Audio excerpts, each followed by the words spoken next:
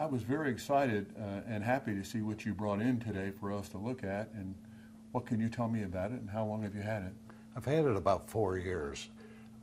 It's C96 Mauser Broomhandle, and that's about really all I know.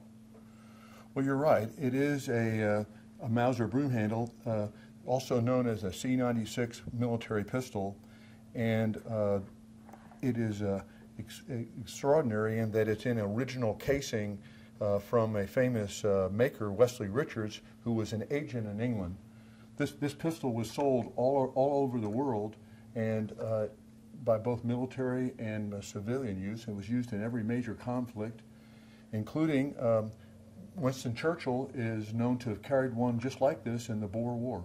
Oh, I didn't know that. And they were bought by China and Italy and many countries in Scandinavia and all across the world, and here in the United States. This particular one is particularly fascinating because, as I said earlier, it's in an English casing with Wesley Richards' name on it, who was a famous maker, and they were just an agent for Mauser. One of the most unique features about this holster is that you could hang it on your belt, but you could also take the pistol out of the holster and assemble it as a carbine, which made it a lot, more accurate at long ranges. And considering this was made in 1898, only the second year of production, it's quite unusual to find one in this kind of condition. Do you have any idea what it might be worth? No, not really.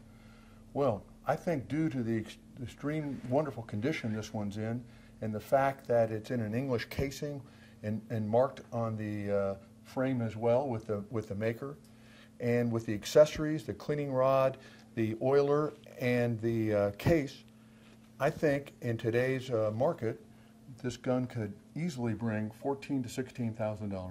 Really? Does that surprise you? A little bit. Yeah. Great. Well, I'm glad you brought it in today. It really is an exceptionally nice pistol. Thank you. Appreciate it. Well, thank you.